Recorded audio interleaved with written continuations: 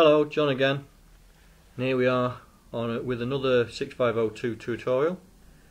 This time we're going to do a deep dive into the load command, the store command and the add with carry. These are the three most common commands that you will probably use within a 6502 program. So I thought I would just do a small tutorial on these three commands. So we'll start with the first one,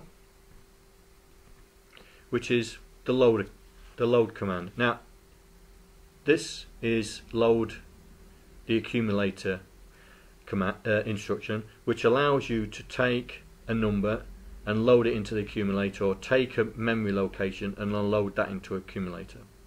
There is also load X and load Y, and each one has the same philosophy, where you're loading the X register with a number or a memory location, and you're loading the Y register with a number or a memory location. And the difference between the X and the Y register loads is that the X register can't index using itself, so it can only index by Y, and vice versa with the Y register. You can't index on Y, you can only index on X. So some of the addressing modes are missing on the LDX and LDY.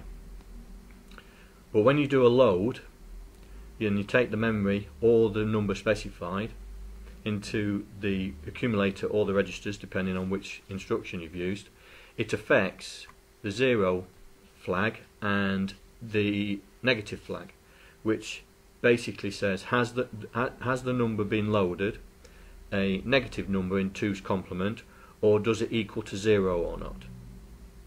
And they're the only two statuses that are actually affected using this command. And so you can do quick tests on the number that you're loading. So if you're using 2's complement to define the positive and negative number, you can check whether you've got a negative number that's just loaded in just by using the branch if negative command, or you can check to see if it's a 0 or not. And if it's a 0, you can use branch if equal. Alright. The next command is the store command. Now the store command is exactly the same as the load, but it does it in reverse. So you're taking what you've got in your accumulator or X and Y register, and you are storing it into memory. And like the load, if you use the STX and STY, you can only index on the opposite register. So XTX can only index on Y, and STY can only index on X. So some of the addressing modes will change for the store X and store Y if you using them. When you store the accumulator or the contents, it has no effect. The status register does not get modified in any way. So even if you store a 0, the 0 flag is not set. If you store a negative number, the negative flag is not set. So when you store, it does not affect the status register at all. So you can't do any tests after you've done a store. You have to do those tests before. And the last one is add with carry. And as I've explained on a previous video, it's basically taking the accumulator, adding some memory or number, and then adding the carry, and then stores it back into the accumulator. And if we've added a number together and it's bigger than 256, it stores a 1 in the carry.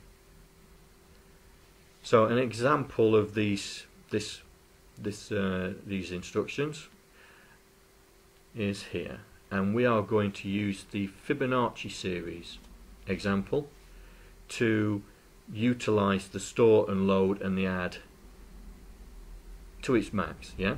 Now the Fibonacci series basically allows you to add your previous result to the new result, and then your new result becomes the new previous result, and then you slowly add up. So as you can see from the flowchart, we start with the current result, current number being 1, and then the previous number being 0, and the new number being 0. So we've just initialized it. So we display the current number, and then we add the current number and the previous number. So to start with, it'd be 0 plus 1 is equal to 1, and we store that into the new number. We transfer the current number, which is 1, into previous, so that becomes 1, and then we transfer the new number into the current. So the new number would be 1, transferred into the current. Is the current bigger than 256? No, it isn't. Go around and display the current number.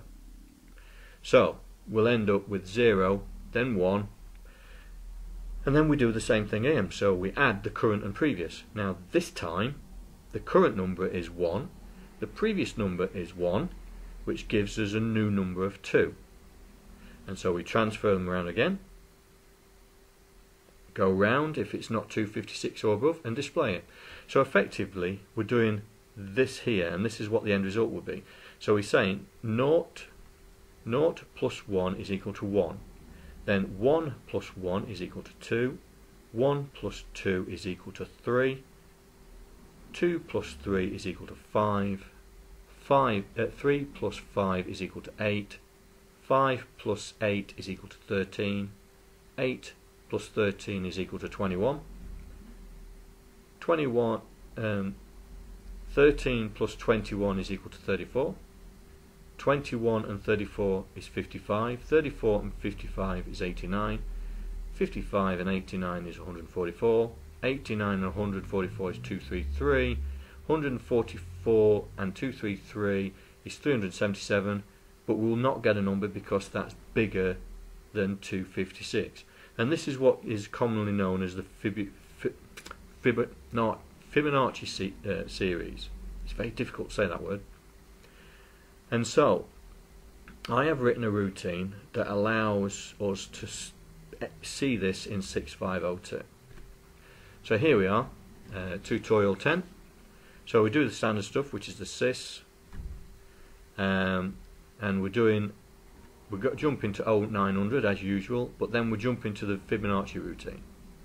So if I scroll down, you'll see that I've got the standard the include files for tutorials, and I've created some variables. So I've got current value, which is in basic would be y, previous value in basic would have been x, and the new value in basic would have been z. I have some start text, which just says Fibonacci series, and that's just the title, and then we've got the code that does it. So as you can see, first lines, I'm loading x with the absolute number 0. So I'm loading the x register with the number 0, and then I'm storing it in the previous value and the new value. Then I'm increasing x by 1 to make it 1, and the reason why I'm doing increase x is because I could have done load x with the number 1, but that takes 2 clock cycles, but doing an increase x only takes 1. So we're saving computer time, and so in this particular instance it's more efficient just to increase x by 1 and then store it in the current value y. Then we print out the start text title, then we load the accumulator with 0 because we're only dealing with 8-bit numbers, so this is the high bit, and then we load the low bit, which is previous value or x, and then we print out that number. And here is now where we start the looping.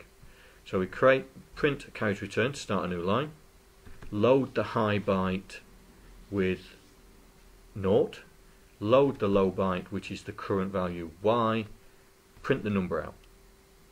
Then we load the previous value x, clear the carry because we don't want to add a spurious 1 to the number, add the current value to the previous value, and then store that number into the new value.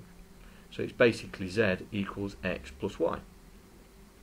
Then we take the current value y and store it in the x value, which is effectively doing x equals y, and then load the y value, the z value, and then store that into the y value, which is effectively y equals z in basic.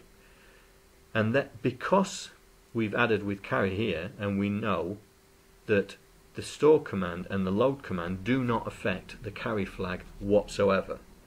So we know that when we do the branch if carry clear, we are confident enough to know that that carry flag hasn't been changed because of these instructions. So if the carry is clear, which means that we haven't crossed the 256 mark, then we loop back and do the whole thing again.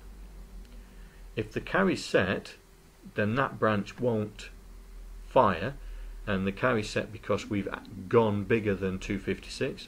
We then add a carriage return and then jump back to basic. So if we run this, you'll see how we should have the same numbers as I displayed before. And there you go. So there's the title, the Fibonacci series. It starts off with 0, then does 1, 1, so 0 plus 1 equals 1, 1 plus 1 equals 2, 3, 5, 8, 13, 21, 34, 55, 89, 144, 233. And then it's come out because the fact that we've crossed that page boundary. And I can do that again,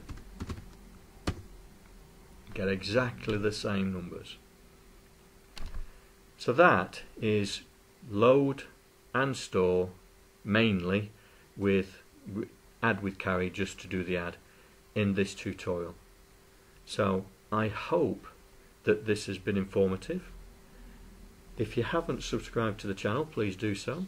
If you'd like to make a comment, please add a comment, both good and bad. I will try and reply to comments as quickly as I can. If you like the video, click like, and I will see you in the next tutorial. See you later. Bye.